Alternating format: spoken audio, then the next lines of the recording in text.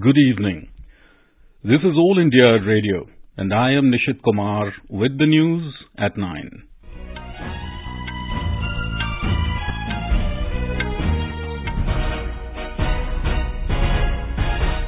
The headlines. Prime Minister Narendra Modi to attend National Panchayati Raj Day celebrations at Rewa in Madhya Pradesh tomorrow, to also lay foundation stone and dedicate to nation projects worth 17,000 crore rupees. Government says it is making all-out efforts to ensure safety and security of Indian nationals stranded in conflict-hit Sudan. Centre conducts first-ever census of water bodies across the country. West Bengal tops list among states with maximum number of water bodies. Railways to launch Puri-Gangasagar Divya Kashi Yatra from Pune on Friday, covering several important religious destinations. And in Archery World Cup Stage 1, India end campaign with 2 gold and a silver and bronze medals at Turkiye's Antalya. And now the news in detail. Prime Minister Narendra Modi will visit to Madhya Pradesh tomorrow. Mr. Modi will attend a program marking National Panchayati Raj Day in Rewa, where he will lay the foundation stone and dedicate to the nation projects worth around 17,000 crore rupees. He will also address all the Gram Sabhas and Panchayati Raj institutions across the country. During the event, Prime Minister will inaugurate an integrated e-Gram Swaraj and GEM portal for public procurement at Panchayat level. The objective of e-Gram Swaraj government e-marketplace integration is to enable the Panchayats to procure their goods and services through GEM, leveraging the e-Gram Swaraj platform. Prime Minister Modi will hand over around 35 lakh Swamitva property cards to beneficiaries. He will participate in program marking the Grih Pravesh of more than 4 lakh beneficiaries under Pradhan Mantri Awas Yojana Gramin. In the evening, the Prime Minister will reach Kochi in Kerala and address the Yuvam 2023 conclave organized by the Bharatiya Janata Party at Thevara. He will also participate in a roadshow from the airport to the conclave venue. Mr. Modi will stay in Kochi for the night. President Draupadi Murmu will visit Karnal and Hisar in Haryana tomorrow. At Karnal, the President will grace the 19th convocation of the Indian Council of Agricultural Research, National Dairy Research Institute, while at Hisar, she will grace the 25th convocation of Chaudhary Charan Singh Haryana Agricultural University. The Ministry of External Affairs today said that the government is making all-out efforts to ensure the safety and security of Indian nationals stranded in conflict-hit Sudan. In a statement, the minister said it is closely monitoring the complex and evolving security situation in Sudan. The ministry is coordinating closely with various partners for the safe movement of those Indians who are stranded in Sudan and would like to be evacuated. Apart from the Sudanese authorities, the Ministry of External Affairs and the Indian Embassy in Sudan are also in regular touch with the United Nations, Saudi Arabia, UAE, Egypt and US, among others. Several countries have evacuated diplomats and citizens from Sudan's capital as fierce fighting continues to rage in Khartoum. The External Affairs Ministry said that as part of its preparations and in order to move swiftly, the Government of India is pursuing multiple options. 2 Indian Air Force C-130J are currently positioned on standby in Jeddah, and INS Sumedha has also reached Port Sudan. The ministry added that contingency plans are in place, but any movement on the ground would depend on the security situation, which continues to be volatile with reports of fierce fighting at various locations in Khartoum. It said Sudanese airspace currently remains closed for all foreign aircraft, and overland movement also has risks and logistical challenges. The ministry said that its embassy is in regular touch with the stranded Indians in Sudan and is advising them on the viability of safe movement and the need to avoid unnecessary risks. Union Finance Minister Nirmala Sitaraman has said that due to the right approach of the government, the condition of the Indian economy is better than that of any other country.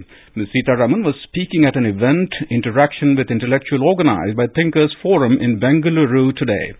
She said the global community has appreciated India on its successful steering through the COVID pandemic and situation created globally by Russia-Ukraine conflict. The finance minister said that the methods adopted by Western countries during pandemic caused stress economy. It may be a war happening in Europe, but it had global repercussions. And with all this, because of the sanctions and because of the various global developments, and the COVID, Western economies, which took a certain formula for dealing with the stressed economy situation. And that method has now proven hurtful of their economies as an after effect. Ms. Sitharaman said the government is working with the RBI and the concerned ministry to clamp down on Ponzi apps. She said a strong sense of caution is required among people in order to protect their hard-earned money. Talking on regulation of digital or cryptocurrency, the minister said all countries are required to be on board to control it, or else efforts will not be effective. Campaigning is gaining pace in Karnataka for the assembly elections. The state goes to polls on the 10th of May. Our Bengaluru correspondent has the details.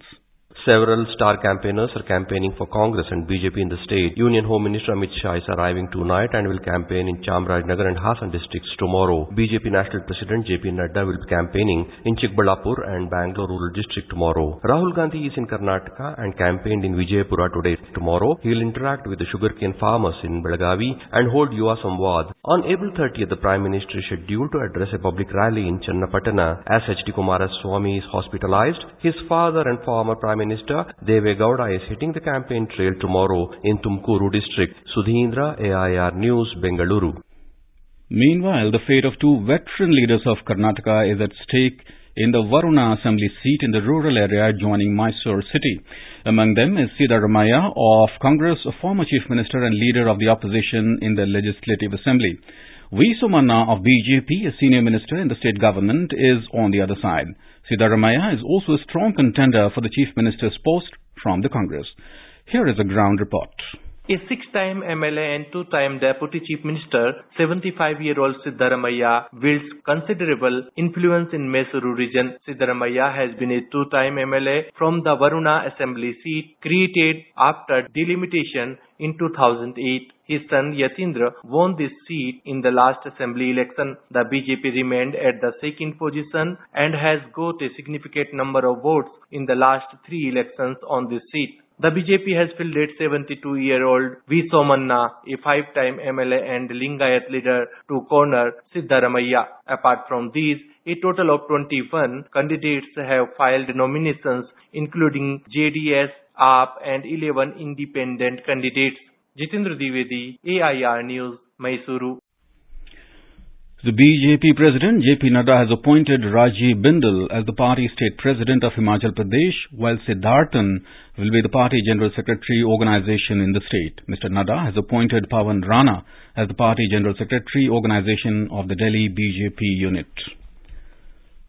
This is All India Radio giving you the news. For quick news updates around the clock, follow us on our Twitter handle at AIR News Alerts. Welcome back. All India Radio is presenting vignettes of select quotes of the Prime Minister from Mann Ki Baat as the program completes its 100th episode later this month. Today, in the 81st episode of the special program, let's listen to the excerpts from the Mann Ki Baat in which the Prime Minister spoke about the inspiration we draw from rivers. People, voice and direct dialogue. That's your and our Mann Ki Baat. Yes, this is how our Prime Minister connects with millions of countrymen. With the program Mann Ki Baat, aired on the last Sunday of every month on All India Radio. This series, which started on October 3rd, 2014, will complete its 100th episode in April 2023. In the 81st episode of this special program, let's listen to those excerpts in which the Prime Minister spoke of the inspiration we draw from nature. India is home to mountains, deserts, beaches, valleys, plains, and many other stunning landscapes that make it a land of unity in diversity. And nature is full of lessons we can draw from. Lessons which can inform and inspire our daily lives. In the Mann Ki Baat program broadcast on 26 September 2021, the Prime Minister reflected on rivers, our flow of life. नदियां अपना जल खुद नहीं पीती, बल्कि परोपकार के लिए देती है। हमारे लिए नदियां एक भौतिक वस्तु नहीं है। हमारे लिए नदी एक जीवंत इकाई है और तभी तो हम नदियों को माँ कहते हैं। हमारे कितने ही पर्व हो, त्योहार हो, उत्सव हो, उमंग हो, ये सभी हमारी इन माताओं की गोद में ही तो होते हैं।